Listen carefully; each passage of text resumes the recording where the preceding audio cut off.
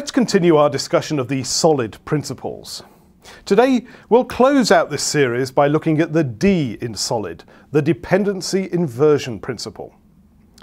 This can be expressed in two steps.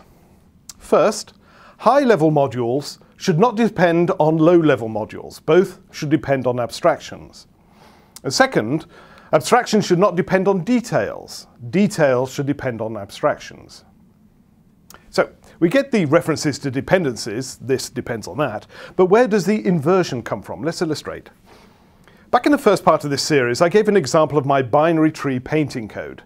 In essence, given a binary tree, this code would paint a visible representation of the tree so that we could look at it and understand properties of the tree.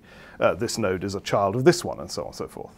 My original code failed the single responsibility principle. Navigation code and drawing code were intermixed, but also failed the open-close principle. The code only worked for one type of graphics context, and I couldn't extend the behavior without altering the code.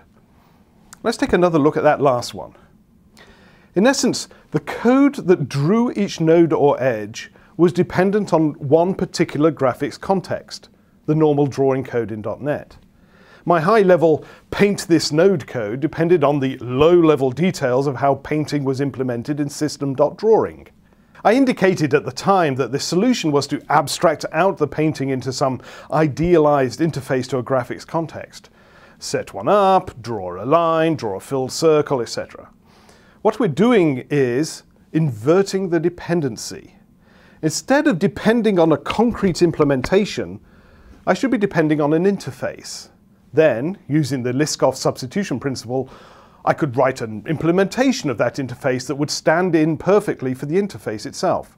The two modules, high-level tree painting and low-level drawing, a node, no longer need to know about each other. Instead, they communicate through an abstraction. Once we have such a dependency inversion, we're on a roll. We can test classes independently of each other. We can mock or fake interfaces for the intent of testing the class in question. Classes we write don't have to depend on setting up a huge database, for example. We can fake the abstraction. Or even better, we can set up factories to produce concrete behavior at runtime driven by configuration files.